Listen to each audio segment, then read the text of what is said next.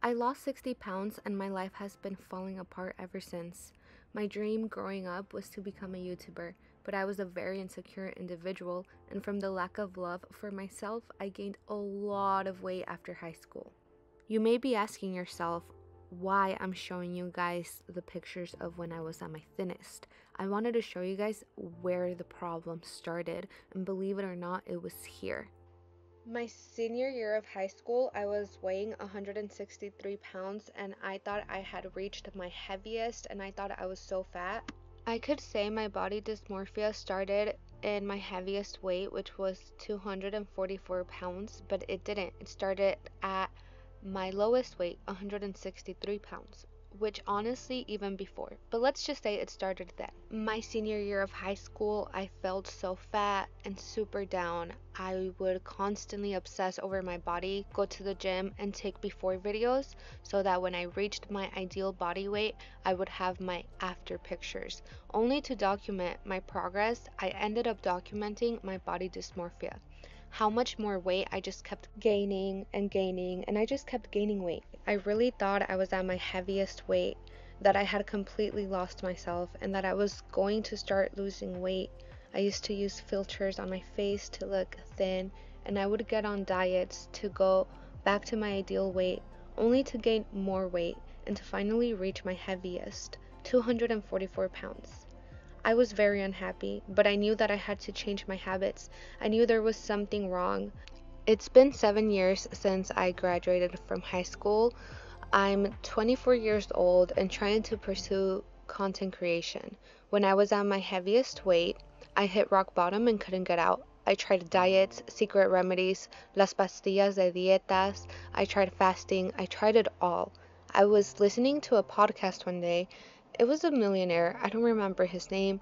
I wish I would, but he said something like, you will get nowhere in life if you don't respect yourself. When you go to work and your boss asks you to do something, what do? You do it. Why? Because you respect him. He's your boss, he's your higher up, and so you do. However, you tell yourself you're going to do something and you don't. So someone else can ask you to do something and you do it, but when you tell yourself you're going to do something, you won't. Don't allow that. Respect yourself. You say you're going to do something, do it. And if you don't, you're only hurting yourself, no one else. When I heard that analogy, it hit me so hard because I'm usually such a people pleaser and respect everyone who comes across me. And it really hurt me to find out that I respected everyone except myself. I knew I had to change my mindset in order to lose weight, so I did that. If I said I was going to the gym, I would 100% do it. If I told myself I would drink a gallon of water, I would make sure that gallon of water was finished by the end of the night.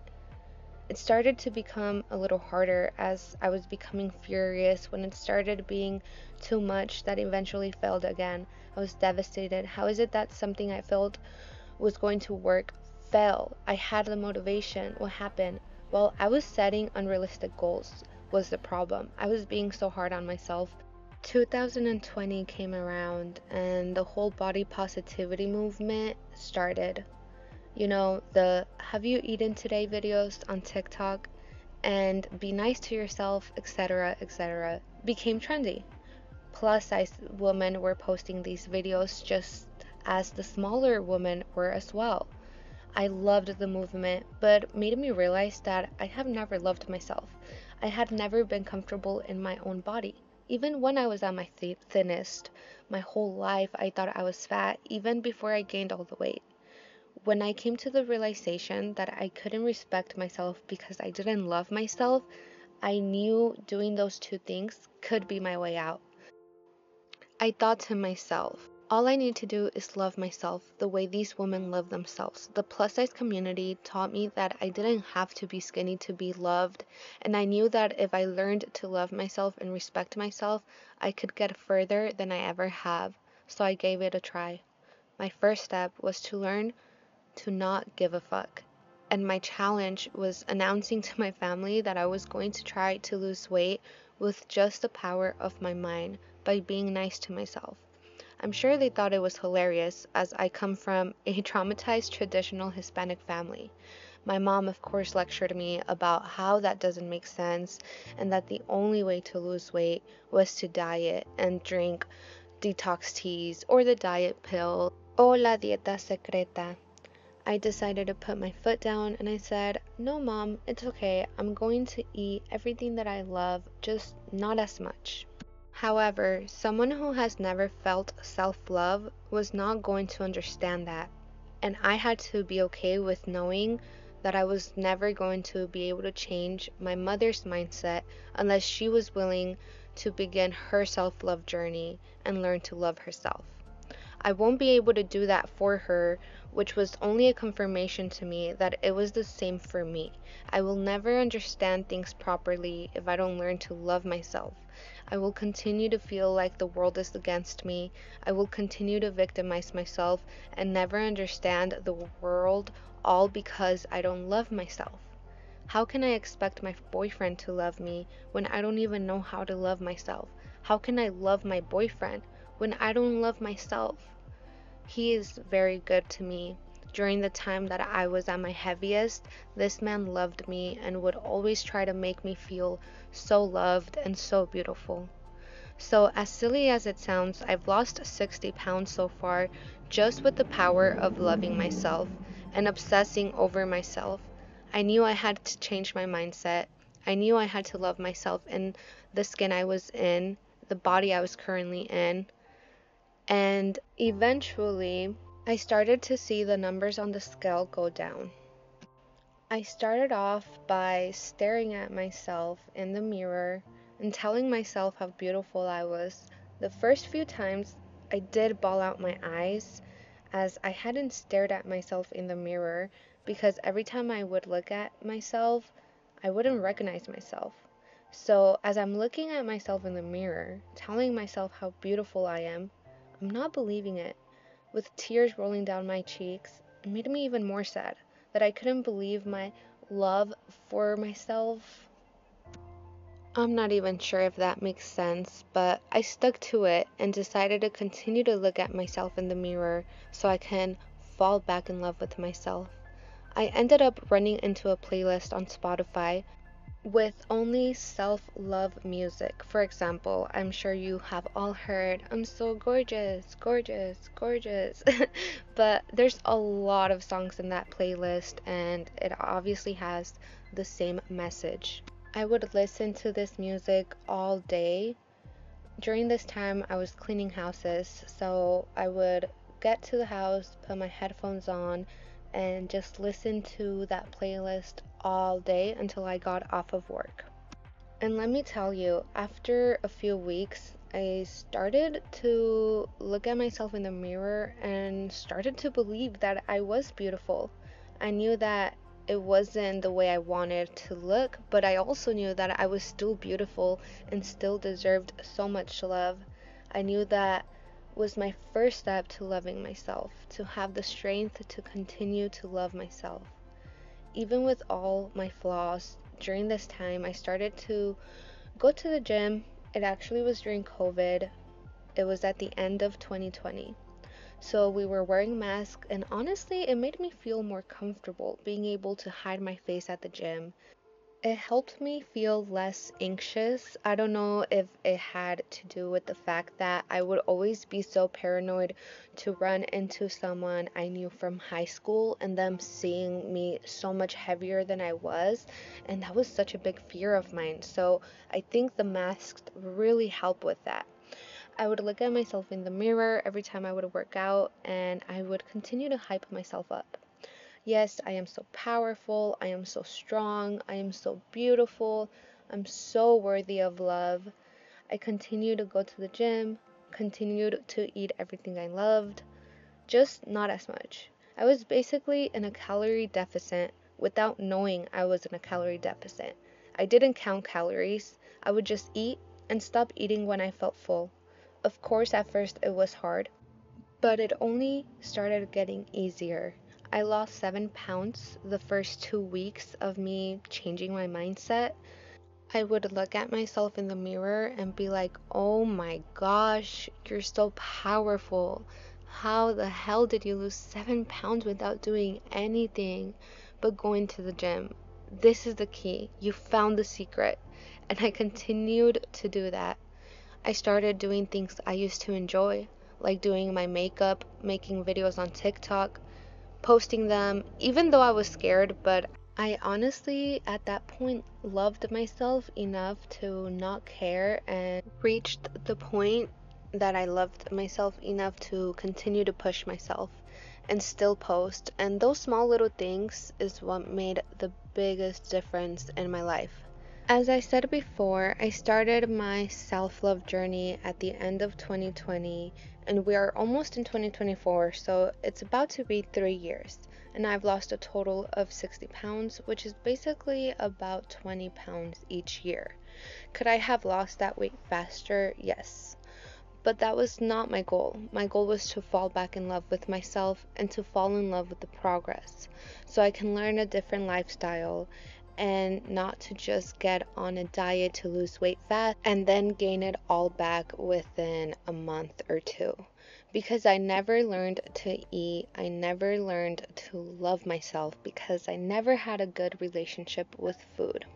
And that's how I realized that I was falling in love with myself because I no longer cared so much about the outside of my body and I started caring more about my mental health and inside my thoughts and my beliefs. I was no longer looking for videos on how to lose weight fast because I knew those weren't real. I knew my problem was within myself. However, I do have different goals now. I want to gain muscle, which means I need to start counting my calories so that I can have the correct amount of protein.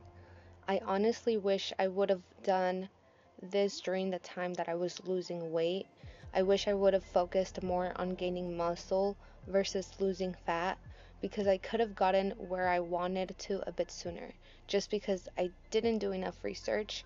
However, I'm okay with it because, like I said before, I'm glad that I've fallen in love with the progress and the journey.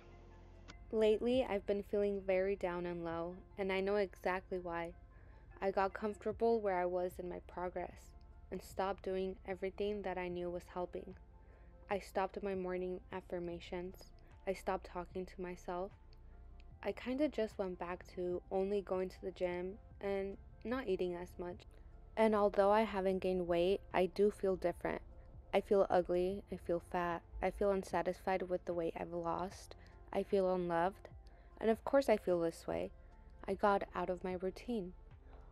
Although I do think it's normal to feel those feelings once in a while, I've been feeling this way a little too often, which is why I'm going to get back into my routine. But with that being said, your mental health is the most important because how is it that when I had only lost 30 pounds, I felt the most beautiful and super healthy?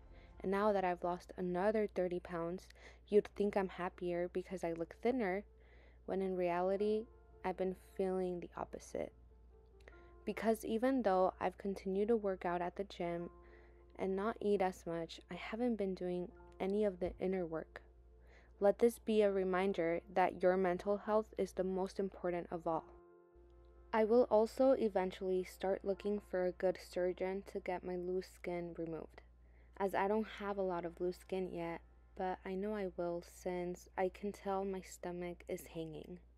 The last picture and video on this video that you guys are seeing are from July. So I do have updated pictures from me going to the gym, but this video is already long enough, so I will save it for the next video.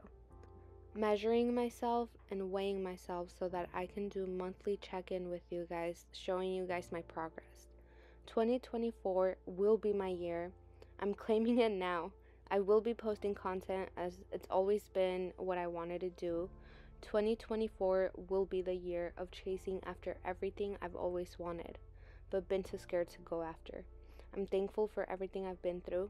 I've been doing videos on TikTok to get comfortable speaking in front of the camera, as I know this is something I've always wanted to do. Les Brown once said, "You have greatness in you, and in order to demonstrate that greatness, you've got to become a risk taker. You've got to reach outside of your comfort zone, Because in order to do something you've never done, you gotta become someone you've never been. When you become a risk taker, God said, if you're not willing to risk, you cannot grow. And if you cannot grow, you cannot become your best. And if you can't become your best, you cannot be happy. If you can't be happy, what else is there? It's necessary to know that everybody won't see it, that everybody won't join you, that everybody won't have the vision. It's necessary to know that a lot of people like to complain, but they don't want to do anything about their situation, that you are uncommon breed. Wanting something is not enough. You must hunger for it. Your motivation must be absolutely compelling in order to overcome the obstacles that will inevitably come your way.